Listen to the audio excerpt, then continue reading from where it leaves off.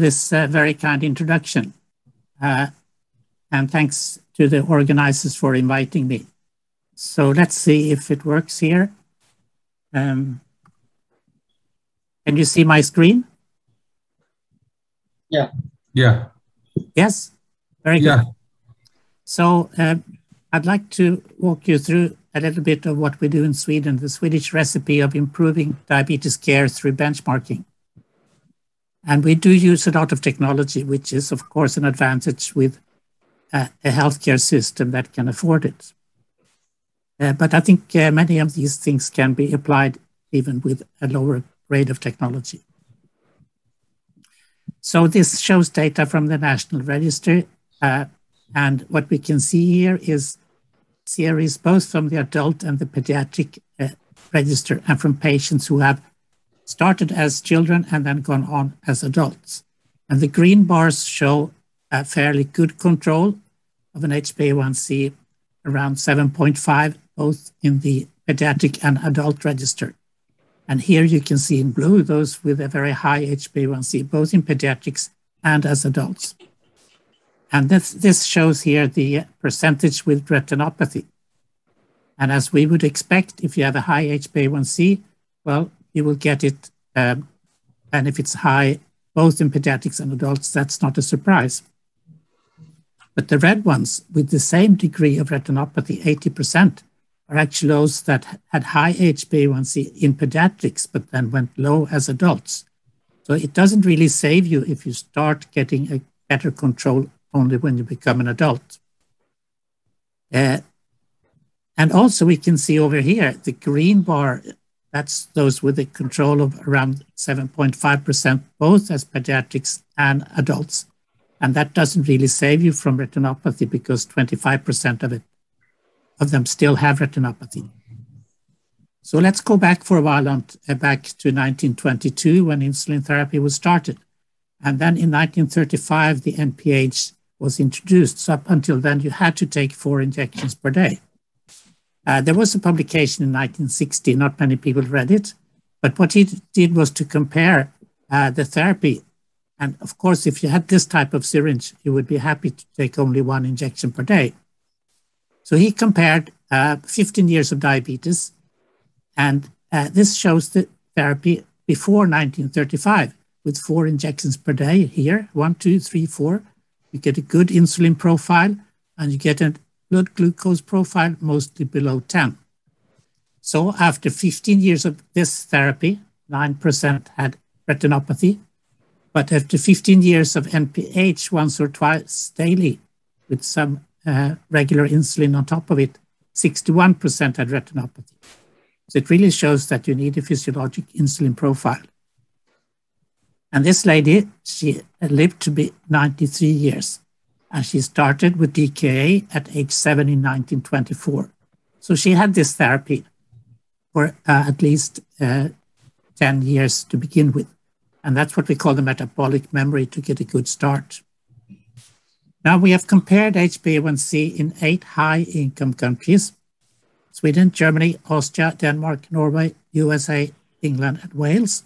And you can see that the mean HbA1c, and this is back in 2013 to 14, varies between something like 7.5% and up until almost 9%, even though they all have money to spend on the healthcare system.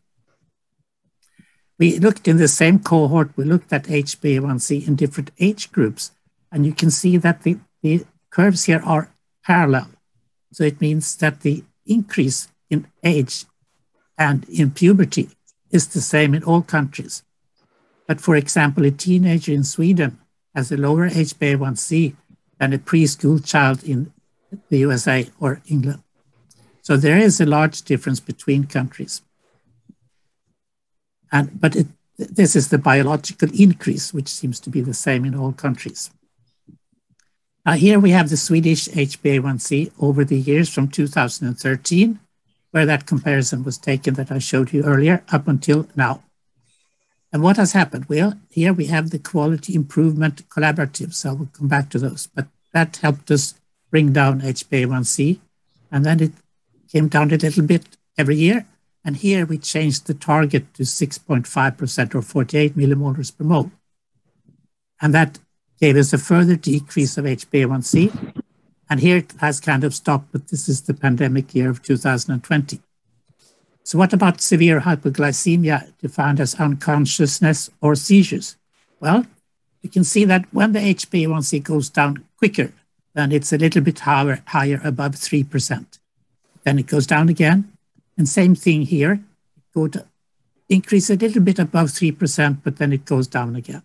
So there is not really an increase in severe hypoglycemia or ketoacidosis in spite of this rapid decrease in HbA1c. So what did we say? Well, this is the thermometer that was used for patient education. But we didn't start the low HbA1c target. That was done in the UK by the NICE guidelines in 2015. And they said like this: explain to children and young people with type 1 diabetes and their family members that an HbA1c target of 6.5% or lower is ideal to minimize the risk of complications.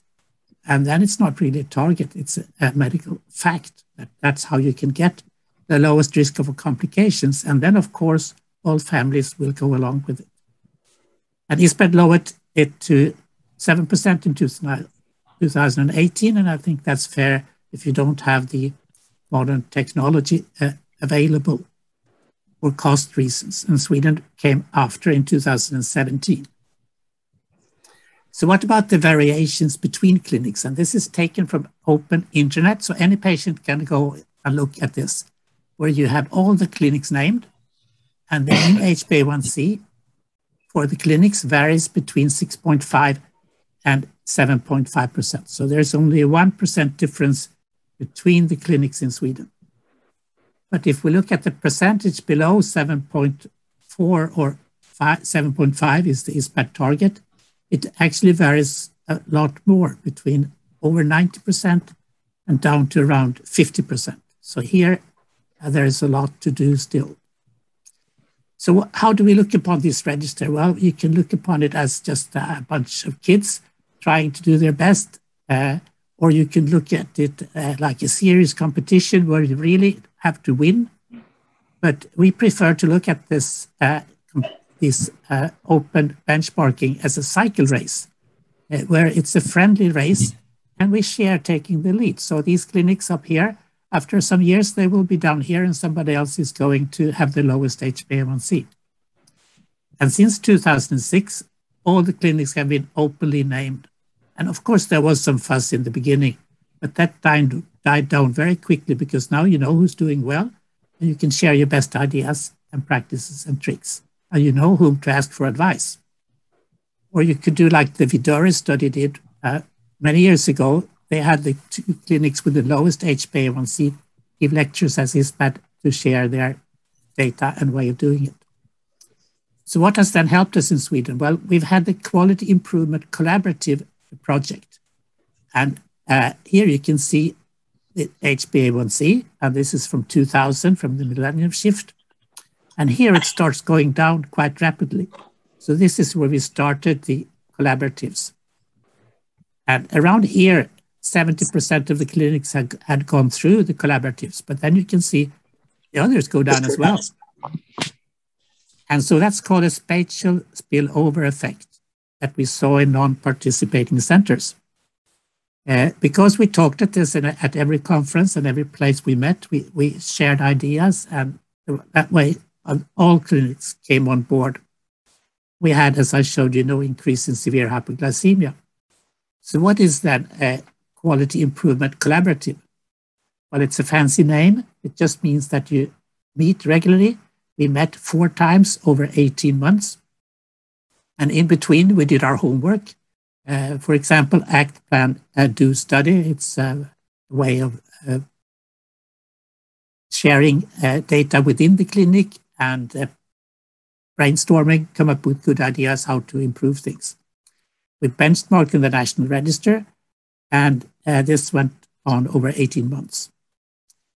The most important thing here, I think, is that we could see the results in real time, so to say, with the benchmarking with the register.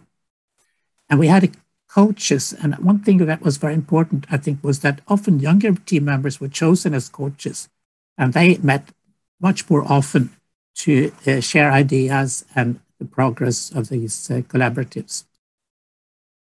So what did we do at our clinic? Well, we had a very simple idea. Keep HbA1c below 6.9 or 52 millimolars for the first 18 months. So how did we do? Well, this is the control group in blue, and the green is the project group. And you can see that we did rather well here. And it even continued up to 24 months, where there is a huge difference in the percentage below 52. So what did we do? Well, it wasn't really rocket science. Already in the control group, we had multiple daily injections from the onset. We gave injection port to preschoolers, and they also got an insulin pump. Everybody had a blood ketone meter available and CGM access when needed. So the project group, I think very important, was carb counting. We did that from day one now. And everybody below the age of 10 then got an injection aid. But the most effective trick was very simple. Download your glucose meter and check the mean glucose over 7, 14, and 13 days. Do this every week. And if it's above 8 for 2 weeks in a row, call us, because then we need to do something about it.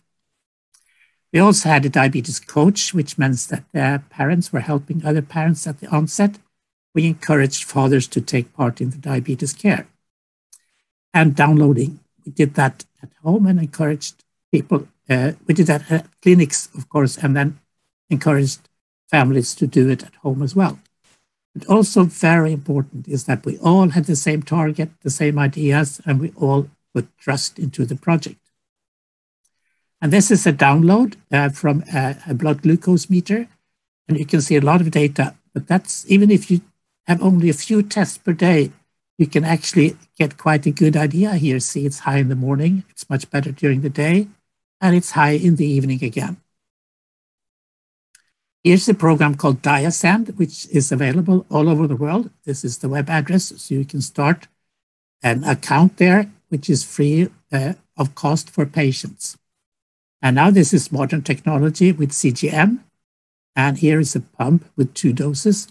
And then it's easy to see that the doses are taken here, but the child actually started eating here. So the dose is too effective when it's taken late, ends up with hyperglycemia, and another late dose. But this helps in the daily practice of telling families where they can improve their practice. Now, with this project, we started to look what had happened really, and we found that already at 3 months, our control group, that is in orange, and the blue is in the project group, the blue was much lower already at 3 months and continued to be lower. These are 2 published